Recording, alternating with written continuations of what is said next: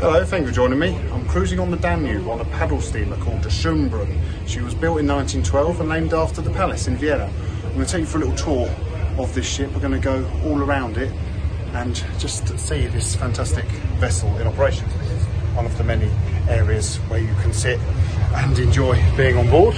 There's one of the staircases, there's two staircases. We'll go downstairs soon. It's going to be a little bit windy out here.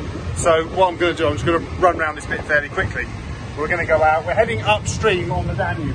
We're now heading towards the front of the vessel. So it's going to get windier here. I'm just going to run through to the very front. We get to here, and this is now the front of the vessel. So this is looking upstream on the Danube. The main mast here with all these wonderful flags on. When we left Linz, is where we started, they had to lower the mast down to get us under the bridges. But once we were clear of the bridges, the mast was raised.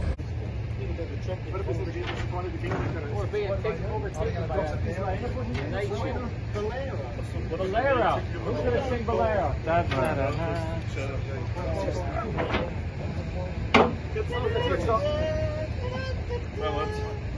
All shit was.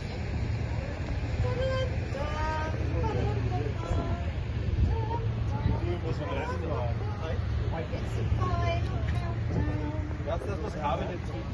Ja, warte mal. That's now the second time we went down here. This time that's when we were. We stand on the bed. My wife says, "I look, I can see out the window." So we're going to continue. We're probably about 5 or 6 miles now upstream of Linz.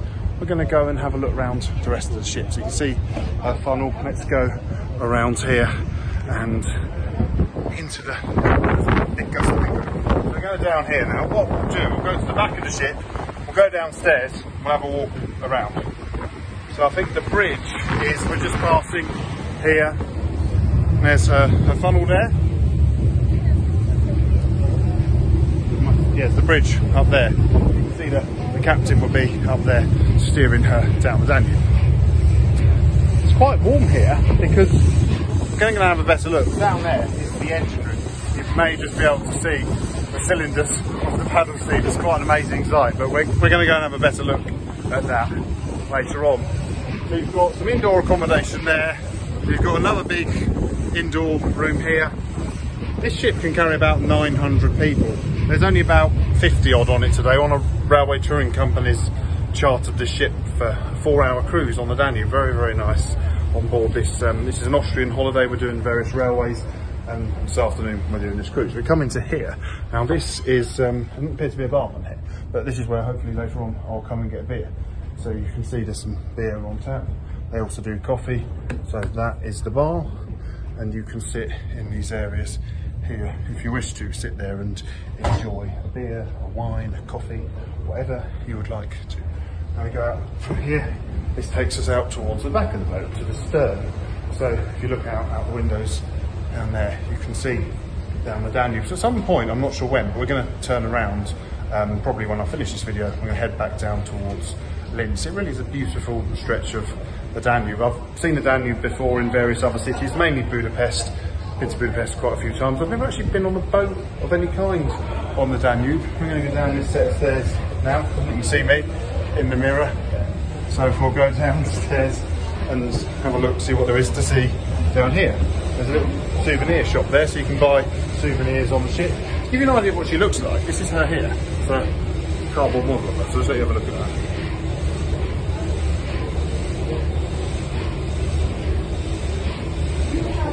And then you can do various trips on her. So there's a leaflet of a trip there. That's a full day cruise from 8:30 in the morning till 6 o'clock in the evening. I think it'd be really quite nice spending time on here. I could easily spend a day on here. Various other, you get little kitchen rooms. There's another bar there, and this is another quite large room. As I said, this boat can accommodate 500 people. I'm glad there's not 500 people on board today, because I think if there was, making this video would be a bit harder. There's a plan there. I believe downstairs, there, which we probably can't go to, but I think downstairs there's cabins, so that would, you know, be quite nice to have gone down to the cabins. Anyway, we're going to walk along here. They've got toilets along this section of the boat. down there, see the engine again.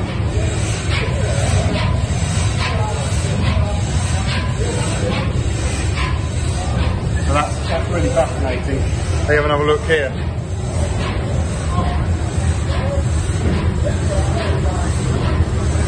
So the cylinders are down there pushing forward, driving the whole thing. You can see the end of the piston rods.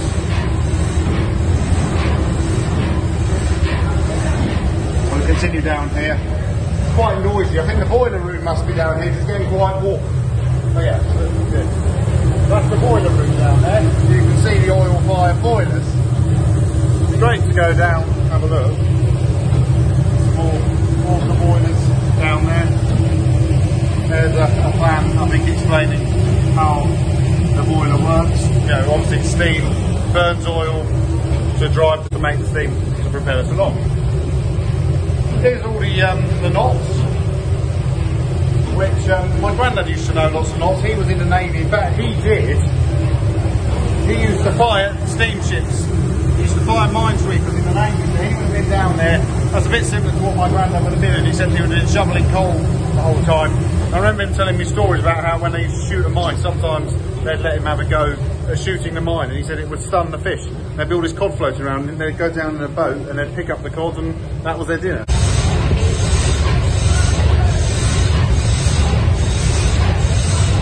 So here we are, we're down inside the engine room. It's amazing to see this. You can see the cylinders working hard to drive this huge steamship.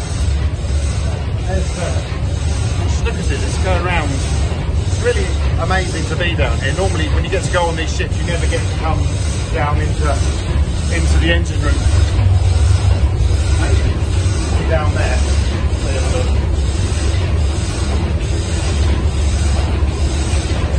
We're going to go through into the boiler room now. It's very noisy in there, so I don't know how much I'm going to be able to say. We're going to go through this very low doorway. And this is the boiler room now. It's really hot in here. You can see the oil fire boilers. I'm not going to get too close.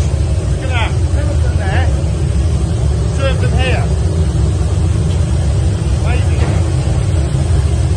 See the men at work keeping this ship going.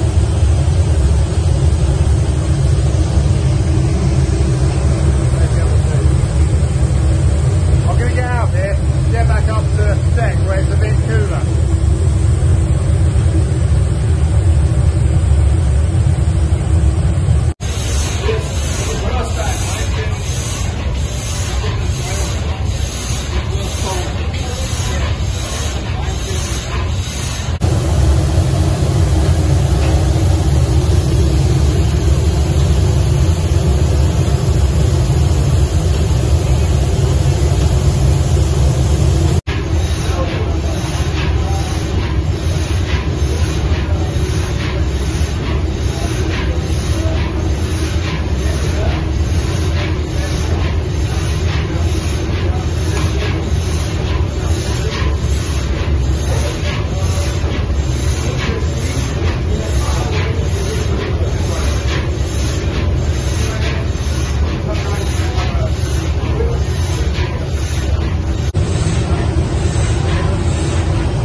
Well, that really was a fantastic experience. I didn't expect that, but they said would I like to come down and see in the engine room. So it was great that I could show you down there, because I didn't think I'd be able to do that. So that was really nice to see. I think that's the captain. So that was fantastic to see that. There's nothing on the street around here.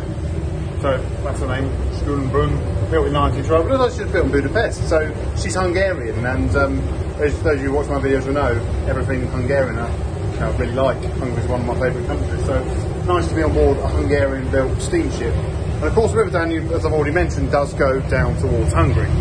When I walk back down here, I'm going to go to the back of the boat, passing the boilers again. Where you go if you want to get heat on this ship, without the boilers.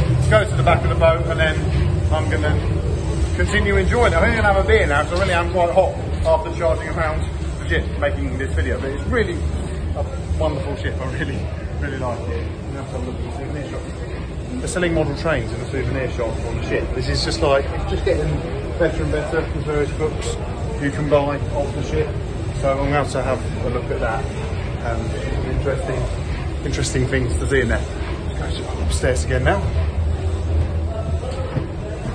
Come to the back of the boat where I can see people enjoying a beer, and I'm going to join them in a moment. So let's just go out on deck. I'm not sure it's going to be too windy, but we'll go out there anyway. Cheers. I'll join you in a minute. We're coming up to another town, so it's getting windy. I can just see another town coming up. Look, there's some people rowing. I wonder if I wave to these people rowing, if they're going to wave back. Let's go.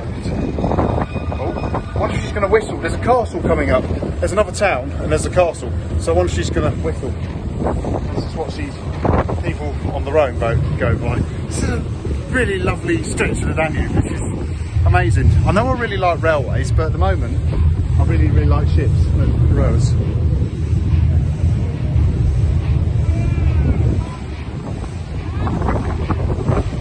Got a cheer from them. I accept they can't wave because they've got a boat to power, because their boat isn't steam powered like this one, their boat is muscle powered, so really they're doing the hard work and I'm just a bit lazy, enjoying this trip. So anyway, I hope you enjoyed this video. Thank you very much for watching. Please do feel free to like, subscribe and comment. If you're in Linz, if you can, do come and have a trip on this ship. And Linz is a great city. There's tramways, there's Postlingberg, which is great to do. I haven't done that on this visit. I did 9 years ago. So thank you very much for watching. Please do feel free to like, subscribe and comment. And from On the Danube, on a paddle steamer, goodbye.